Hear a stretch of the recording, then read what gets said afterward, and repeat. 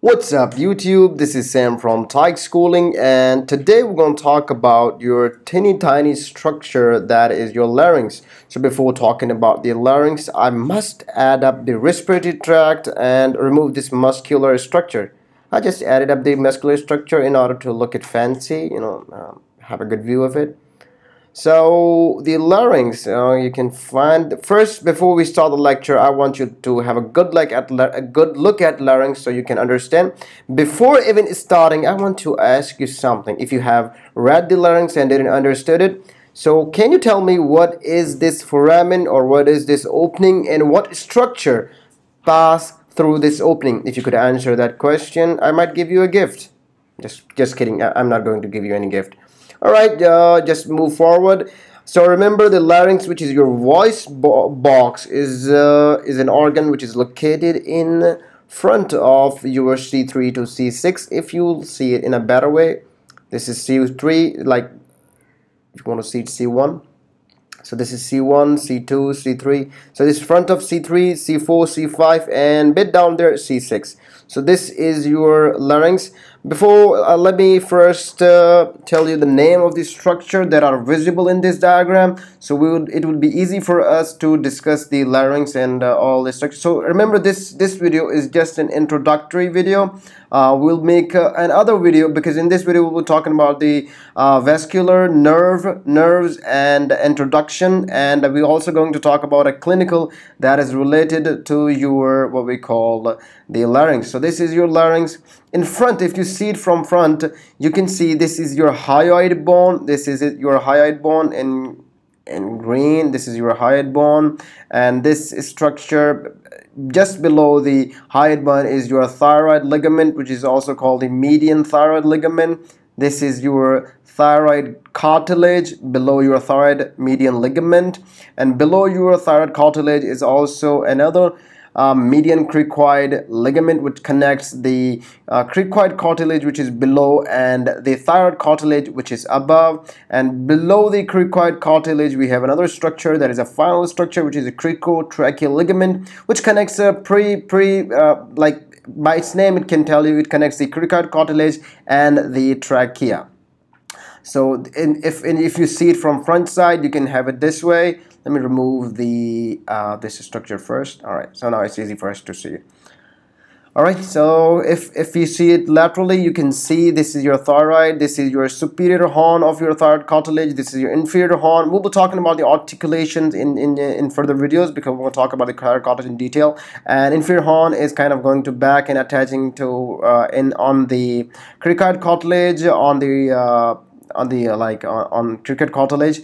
And again, if you see it from posterior, this is your superior horn, this is your inferior horn, and this is your cricoid cartilage. So remember, the cricoid cartilage we'll be talking about again in future. So cricoid cartilage has its lamina on posterior side, and the thyroid cartilage has its lamina on anterior side. So you can see the cricoid cartilage lamina on posterior side and the thyroid cartilage lamina on anterior side.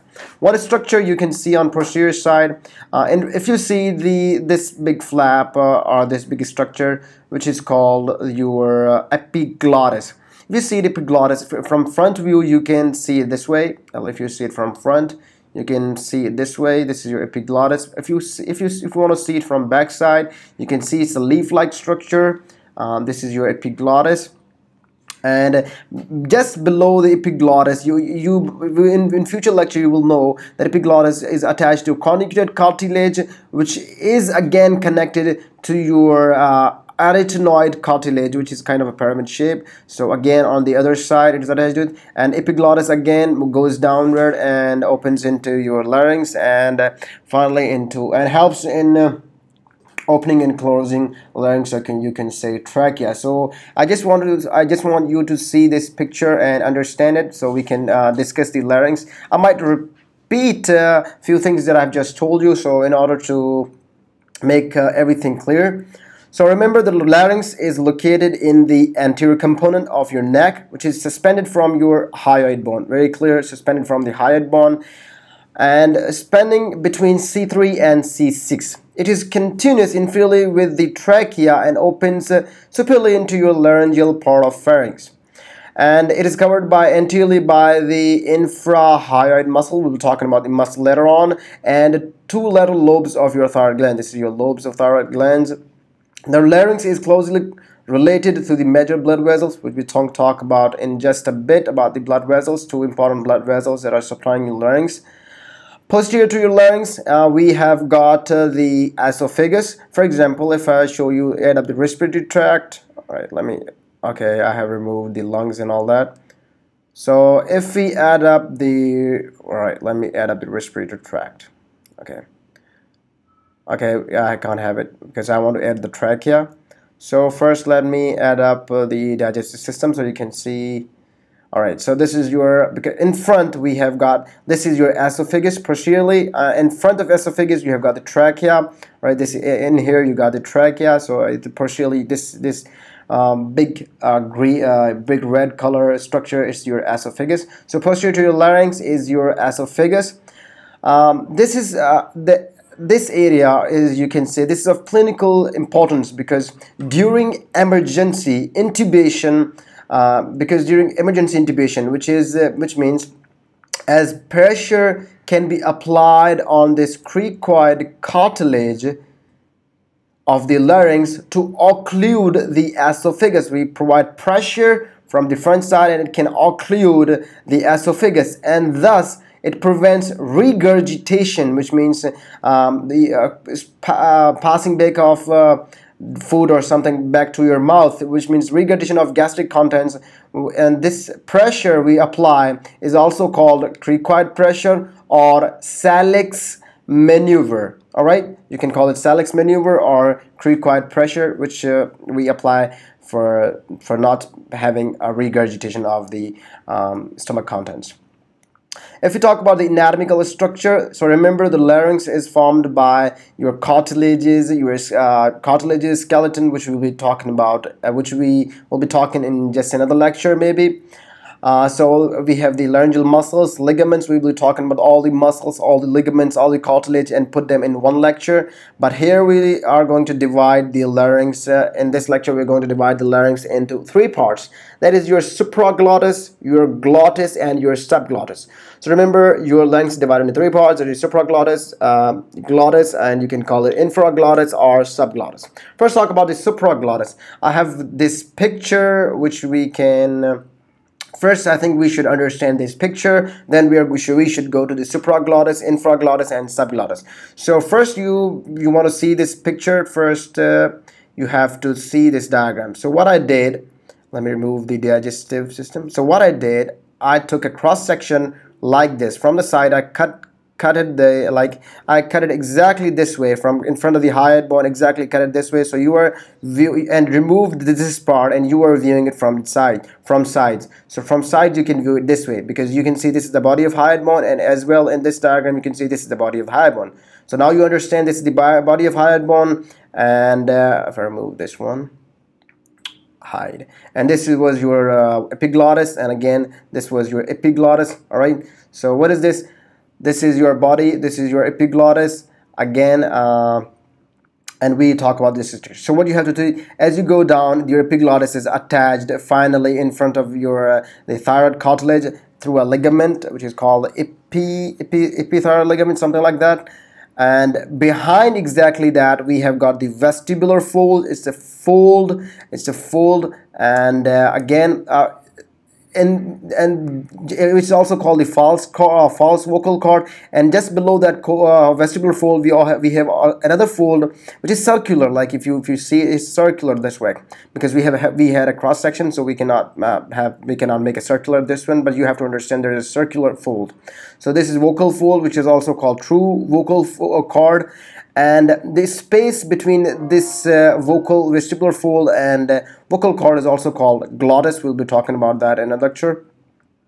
So now you have to understand this is your cricoid cartilage down here, and on the above side of cricoid cartilage we have arytenoid cartilage, and above the carotid cartilage we have the corniculate cartilage. So these structures are like combine or attached with each other, so it's very easy to remember them. Cricoid cartilage, arytenoid cartilage, and corniculate cartilage. This structure, this will also help you understand our coming lectures. And this is the cuneiform cartilage, which is pretty down here. And down, as we go down there, we have got the trachea, tracheal cartilage, and all that. So we hope you got the structure. Now we'll talk about the division of the larynx.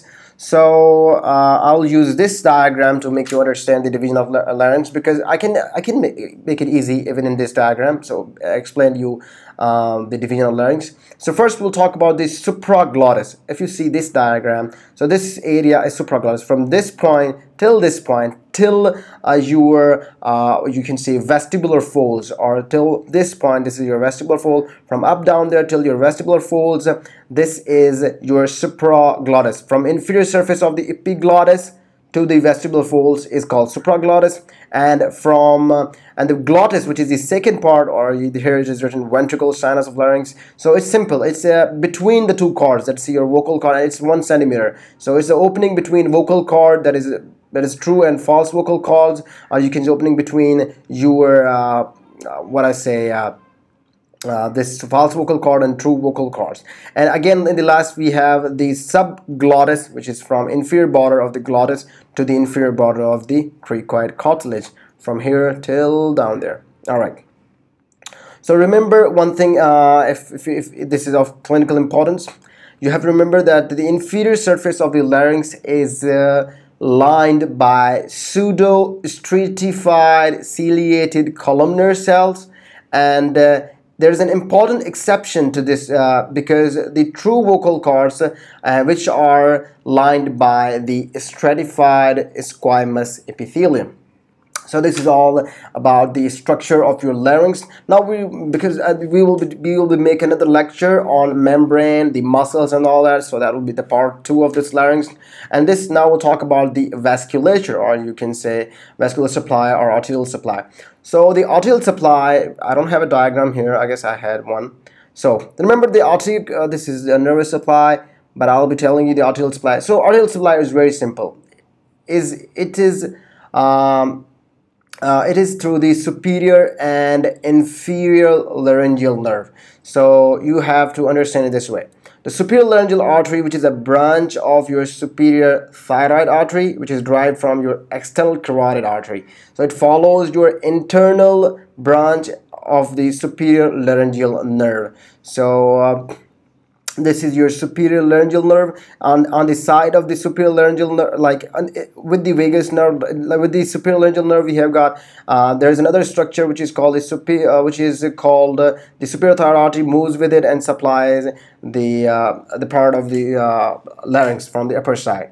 And the other branch is the inferior laryngeal artery, which is a branch of your inferior thyroid artery, which is derived from your thyrocervical trunk. So remember, inferior laryngeal artery derived from thyrocervical trunk, and superior laryngeal artery, which is derived from your external carotid artery.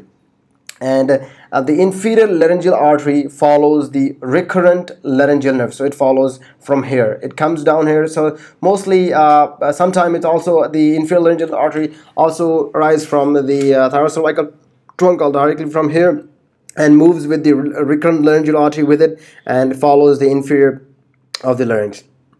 Venous drainage is by the superior and inferior laryngeal veins, which is very simple. The superior laryngeal vein drains into the internal jugular vein via the superior thyroid, whereas the inferior laryngeal vein drains to the left brachiocephalic vein via the inferior thyroid vein.